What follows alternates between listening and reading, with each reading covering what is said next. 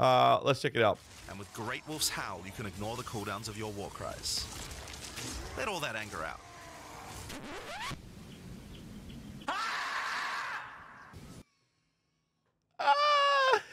Someone pop the Alan and Steve sounds. We have them on the stream. We got Alan and Steve. Where is it? I have it here somewhere.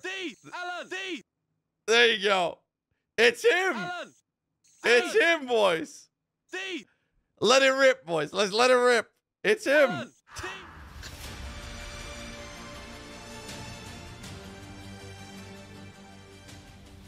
9 days to go until we all log in, and it's time for another PoE 2 passive tree video. If you didn't know, I went to a PoE 2 event a few weeks back and was able to capture some of the passive skill tree, and I've been covering each section of the tree, discussing some of the more interesting nodes.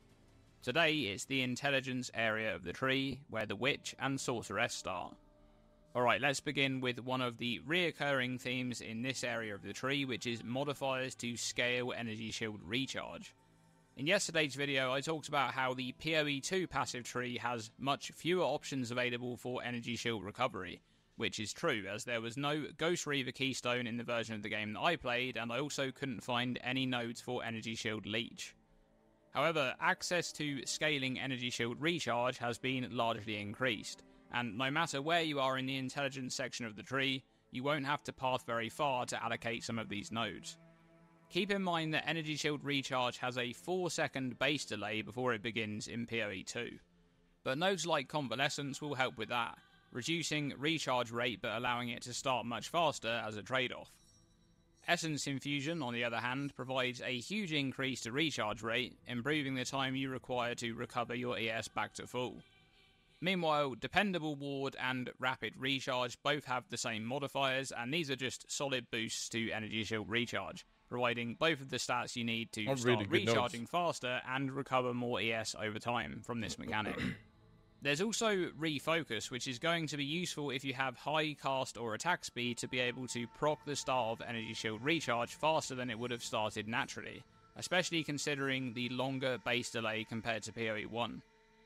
However, it's important to mention that there is no Wicked Ward keystone on the tree in the version that I played, so you won't have that option to be able to prevent damage from stopping your recharge.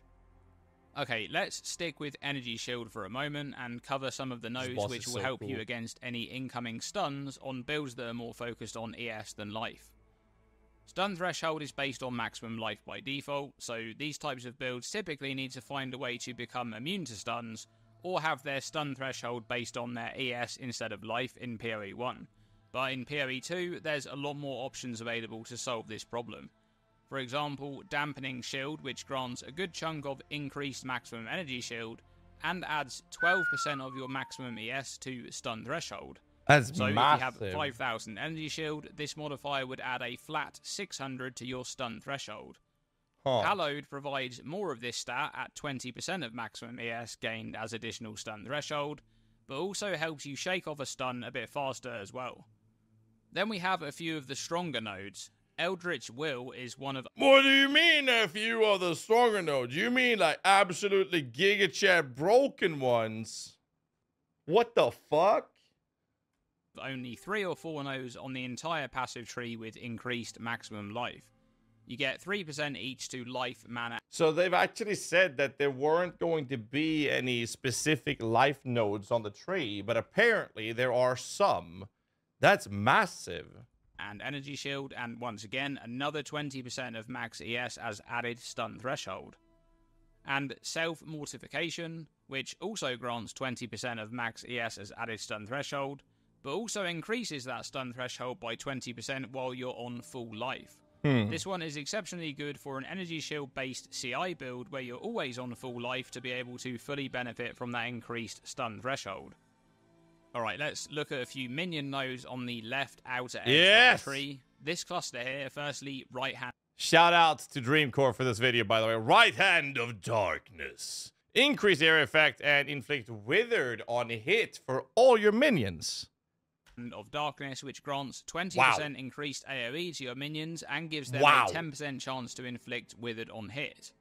This is going to be really good to combo with some of those Chaos style abilities when you have minions that attack quickly, or just when you have a lot of minions to hit enemies. Meanwhile, on the opposite side of this cluster is a more defensive minion node in Left Hand of Darkness, which... Why the fuck is left hand on the right side and right hand on the left side? Why?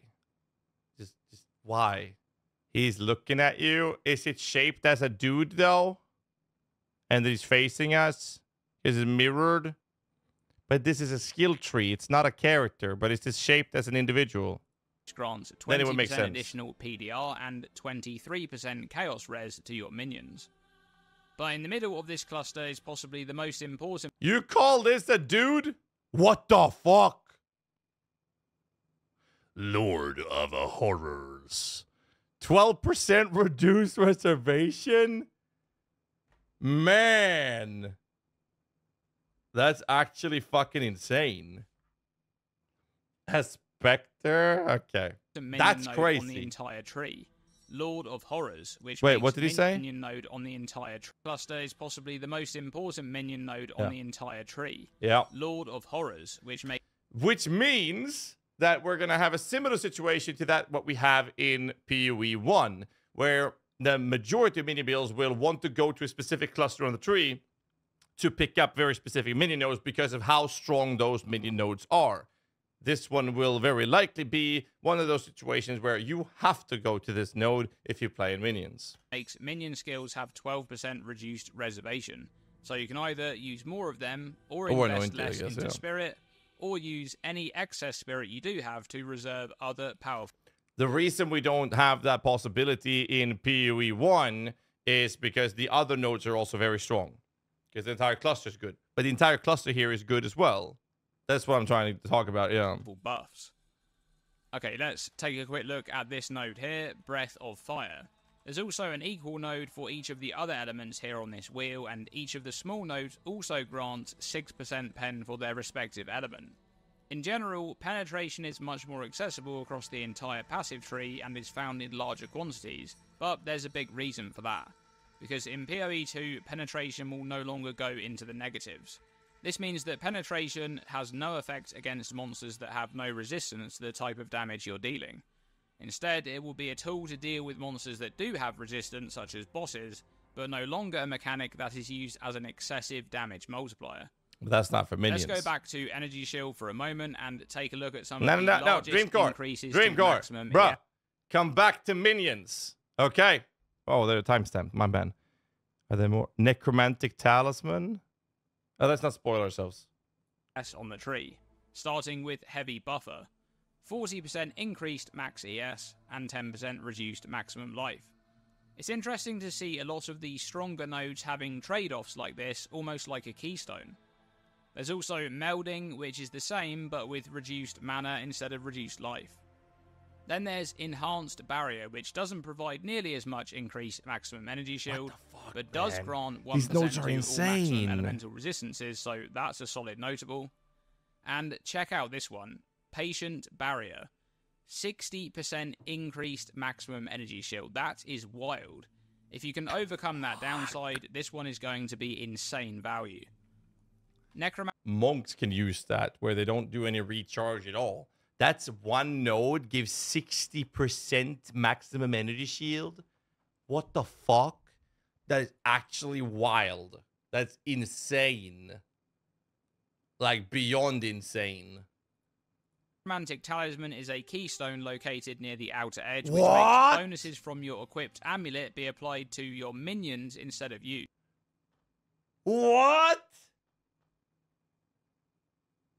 So the PoE 1 version is Necromantic Aegis that makes the minions get your shield instead of you. Now they're doing it with the amulet. Bro, me and Baller are going to have an argument whether or not this is worth using or not, like we had with the Necromantic Aegis. Oh, I got to screenshot this and send it to him. Holy fuck. Let's see. Baller Mage. Ready to return to the fight of the century again. Round 2. Fight! That is so cool. This is going to be ridiculous if that also includes any anoint that's on there. But otherwise, we're not too sure yet what sorts of modifiers will exist on amulets, so we'll have to wait and see for that. Another keystone at the outer edge of the tree is Whispers of Doom, which grants an extra curse at the cost of double the delay for curses to activate. This one will be a great keystone if you apply curses in ways that bypass the activation time, such as Blasphemy. Climate Change is Heat Shiver on the PoE 2 passive tree, that one's pretty cool. And Ice Walls is interesting. Ice crystals are a secondary mechanic similar to something like Jagged Ground or Aftershocks, where you can scale their effects to make those skills which interact with them more powerful. That's pretty There's cool. another notable that next to this one, which tree. also reduces the life of ice crystals instead, if you want to go that route. Endless Blizzard is at the top of the tree, right at the outer edge, +1 to the level of all cold skills. That's going to be extremely valuable for a lot of Sork builds. Considering that they're giving plus level of skills as a tier 4 skill gem, and how valuable that is for casters and minion builds, that is insane. Kind of odd that he hasn't mentioned it yet. I'm not sure if we're going to see that for the other skills, though, because those becomes very mandatory nodes to pick up as well. And there's also Psychic Fragmentation, which grants a 24% chance for spells to fire 2 additional projectiles. That's really good, especially for something like Fireball, where the damage may overlap on explosions. Okay, we've saved the best till last, of course, and it's a bunch of stat stacking stuff again. Pure Power is right at the top of the tree and grants 2% increased lightning damage per 10 intelligence. Now, the fact that this is lightning damage is crazy considering we know that intelligence is going to grant a lot more mana in PoE 2. It grants 2 mana per int, and yesterday we saw the Archmage Persistent buff shown off in the PoE 2 teaser, which combines incredibly well with this node. But if you want more reason to stack intelligence and mana, look no further than Arcane Intensity, which grants 3% increased spell damage per 100 maximum mana with no cap. That's going to be kind of ridiculous how much increased damage you can get by combining these two notables on an intelligence stacker. That's and what about GHAZZY modifiers? 5555. Thank you, Prime GHAZZY. subscriber now. Get ready for some exclusive Sebastian content, but no pressure or anything. To scale maximum mana? Well, aside from the 3% max mana on the Eldritch Will node from earlier, I could only find 2 notables in the intelligence section of the tree. Mana Blessing near the Witch and Sork start, and Raw Mana closer to the outer edge of the tree. I know that there's also a few notables in the Int Strength portion of the tree, so while Mana didn't quite get the life treatment, it did get extremely limited compared to PoE 1. Yep. But there is one crazy keystone that we need to talk about at the end here, which doesn't really have anything to do Mind with over int, matter? but mana, yes. Eldritch Battery is changed in PoE 2, No. and it now converts.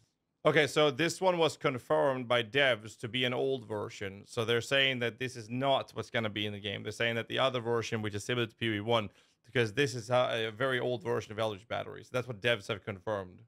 All of your So energy this is no shield longer the into case. mana. And This that's the end of the video. We don't know if they're going to change it back to this, but the devs did confirm that that was not the case, though. So the old Eldritch Battery is still going to be there. Again, give a subscribe, like the video, and leave a comment. Minion nodes looking hella sweet. Leave a comment that helps the algorithm for him. I'll leave a link here in the description down below the video. And here it is in Twitch chat, and here it is in the YouTube chat. Really, really cool. I like the idea of this by the minion nodes.